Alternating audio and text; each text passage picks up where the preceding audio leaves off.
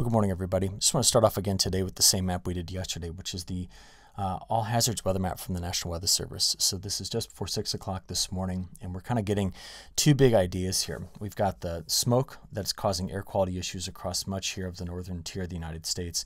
And then we have the frost and freeze advisories and warnings that stretch throughout parts of the eastern Corn Belt into New England. And just thinking about this, I want to go straight to our frost discussion first, because the latest update from the National Digital Forecast Database, so this comes from the National Weather Service, shows that over the next 7 days, and this is really going to boil down to just two events, one this morning and then one tomorrow morning, we're just trying to identify where the frost risk is. So remember, this map shows the potential, so anything that the forecast goes below 35 is what I've got shown here, because we get a lot of patchy frost both at higher elevation and at low elevation where the cold air drains during these events. So just thinking about this, I was checking a couple of areas this morning. First one, I went to this pocket right here in Ohio.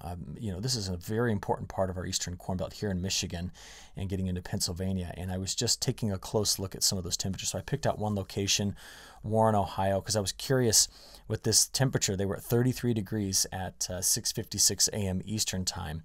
And I was just curious how rare of a frost event this is for this location. So if you come down here and you look over the last 40 years, they still had about 8 or 9 frost events that happened today or later in the last 40 years. So we could roughly say that, about 4 in 10 of their, or about 40% of their frost events do occur on or after this date.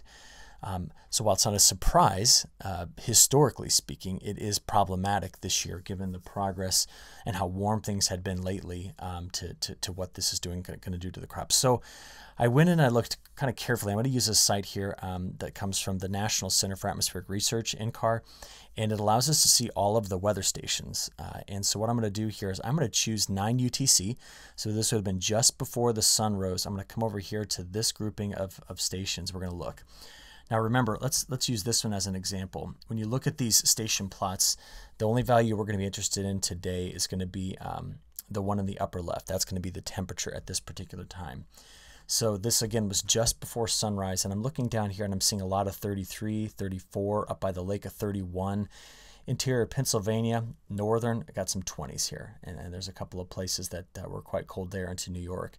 But I tried to find areas in Ohio where the stations were measuring below 32 degrees. And I didn't see it at this particular point, nor did I see it after the sun rose. But that does not mean there's not frost damage, because this is only where the weather stations are. We have a lot of local effects with terrain that can allow the temperatures to fluctuate 5 to 10 degrees. So I imagine we're going to see this morning several pictures in this area of where there was some frost damage. And this extends again, if you kind of just hug this particular spot right up here into parts of Michigan, we do see some of these numbers down here, 35, 34. I got a 31 right here. So this was pretty cool. Come over to like London, Ontario, a 32. So why did this happen? Well, there's several reasons, but some of the largest kind of contributing factors dealt with this. So there's just a big anticyclone, big area of high pressure sitting here, and that's made very, very calm winds. And so therefore you don't have the wind to mix up the temperatures in the lower atmosphere, so you get a very strong temperature inversion, very cold at the surface. You go up 30, 40, 50 feet and it can be 5, 6, 7 degrees warmer above that. So we had strong radiational cooling at the surface giving us this. And about the only thing I could see in terms of cloud cover to trap some of that heat in wasn't actually clouds. Just as the sun was rising this morning, all of this is smoke, wildfire smoke. And maybe did it prevent a much worse event in parts of Ohio? Possibly. The wildfire smoke could in fact behave a bit like cloud cover, trapping in some of that heat. But I'm going to show you yesterday real quick. Just kind of slide back here. Again, the fires up in Canada.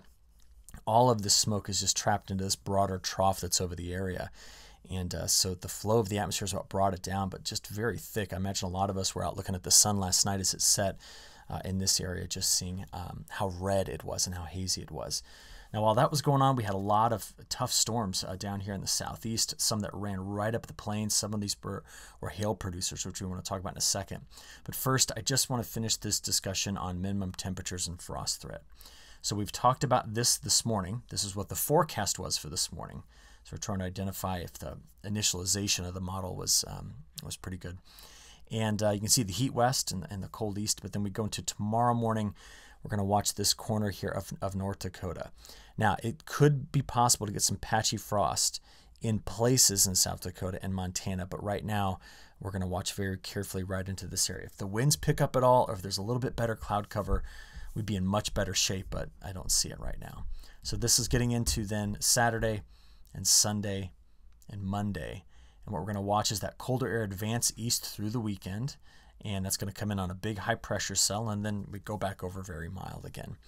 And more than likely, if we get out this far into May, frost risk across major growing areas in the U.S.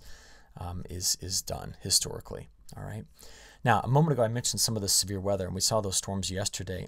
Just want to show you the storm reports, a lot of wind reports down here, and dotted with some hail kind of running up the high plains and western plains here. But I just got asked, like, how are we tracking this year on severe weather? So this is just kind of our annual severe weather report. Every dot represents a different severe weather event. And if you come down here and just have a look, we are currently at a total of almost 7,000 reports of severe weather, most of them coming from hail.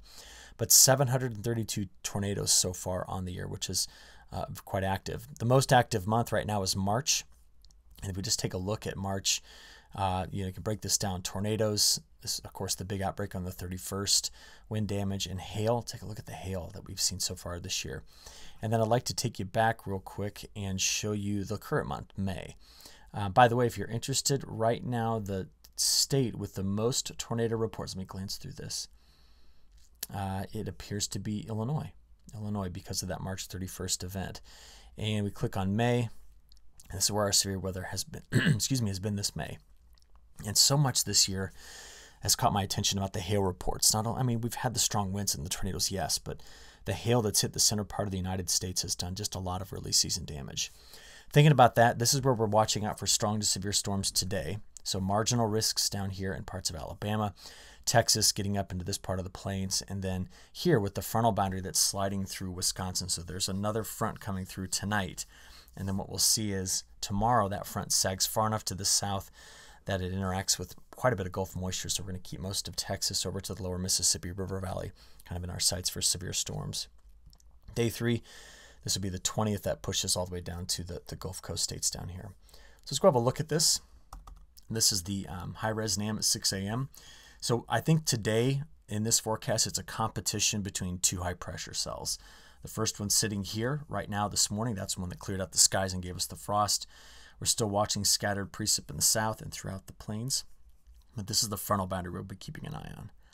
So going through the midday on Thursday, you see that front by this evening goes through Wisconsin out of Minnesota and stretches right down through here. And then that's where we expect to see some of the storms, again, blowing up in this part of the plains. There is a coastal low that's sitting down here. It's quite weak. It's kind of broken off from the rest of the flow, but it might be bringing in some scattered rain to parts of Georgia and South Carolina. So kind of keep your eye on two things, this and the frontal boundary here. This is tonight, set at 8 p.m. Playing forward, you notice there's kind of a short wave pulling out of part of Texas, and it's going to ride the frontal boundary here. And I said this was kind of a story of two high pressure cells. This is the high pressure cell tomorrow morning that we're going to be watching carefully for the frost risk in western North Dakota.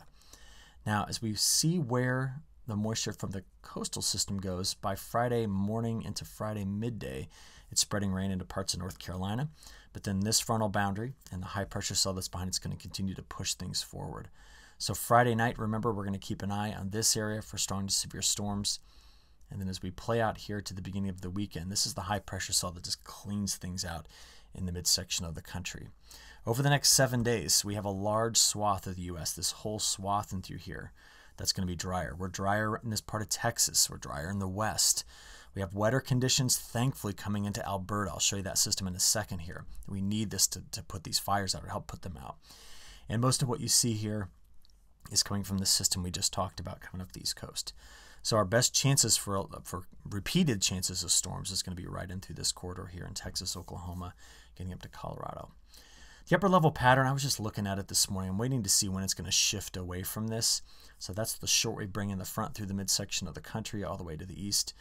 And then this is the wave right here that's going to help with the wildfire threat going on in Alberta. So that's going to be Monday.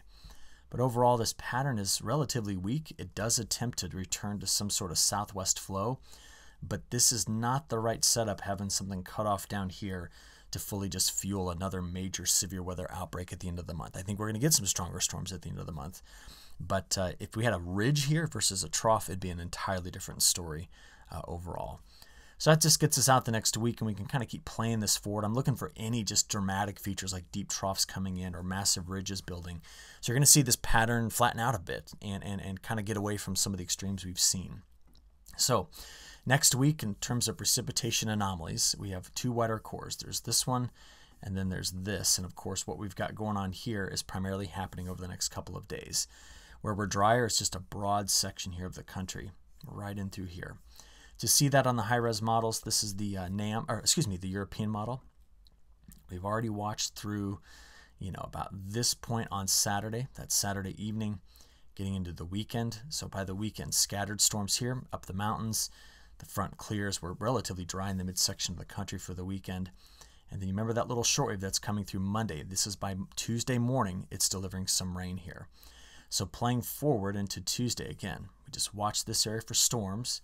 There's the overall deeper trough that's over Florida, keeping it cloudy and cooler and wet. And then we play into next Wednesday. And we remember that we're going to try to flip this back into a little bit of southwest flow, which means next week we're going to keep an eye on this quarter for starting to see better chances for storms. But right now, this is what the models are kicking out.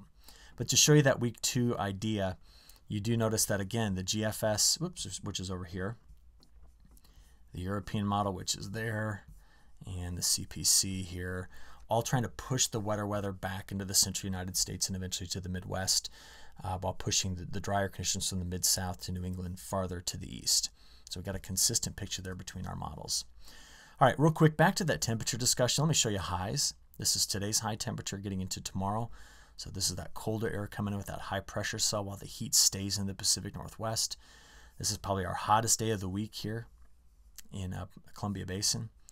And then we go into Sunday, Monday. That's when the trough comes through that's going to bring the rain to Alberta. Out here toward Tuesday into Wednesday, a lot of warmth starting to spread. Over the next 7 days, here's what we're looking at accumulating GDDs. So these numbers are bouncing back up after the cold air coming in on Friday. And then if we look at what the temperature pattern is going to do in that 5-day sliding window, this is just taking you out there. We're going to pause it right here at day 5 through 10, which would be the 23rd through the 28th. And then the start of June. So we do notice along the southern tier of the U.S., we're keeping a cooler bias, just slightly so. And much of Canadian Prairie and the rest of the United States seeing near normal to above normal temperatures to start the month of June. This is not due to massive ridging events that can cause early season heat stress. Finally, tonight in my in-depth report, one of the things we're going to talk about is the flipping and flopping of the long-range models. We've now seen the beginning of June. The first half of June go back over to what our initial thoughts were, that this region had better chances of seeing a lot of thunderstorms in early June. So the CFSV2 is there. We'll get the new European model data about 4 o'clock today. I'll be sure to show that to you. One last thing to talk about internationally, what's going on in the weather. We're quite cool in Australia and dry. You take a look here. Much of Europe's going to have a bit of a drier week, except for right along the Mediterranean. But then when you get over to parts of eastern Ukraine, and western Russia, we're looking at wetter conditions. No real kind of strong signals that have me worried about what's going on throughout China's northern plain and Manchurian plain. But South America, we just continue to see the end of the monsoon, which means it's drier in through here. Where this is problematic is in southern Brazil, where it's quite dry. But we're still seeing the rains coming through here the end of this week and through the weekend, coming into Argentina up to Paraguay. So that'll also stretch down to Uruguay, which is here. So just important to watch these late season rains in South America. Okay, thanks. We'll talk to you again tonight in the in-depth report. Have a good one.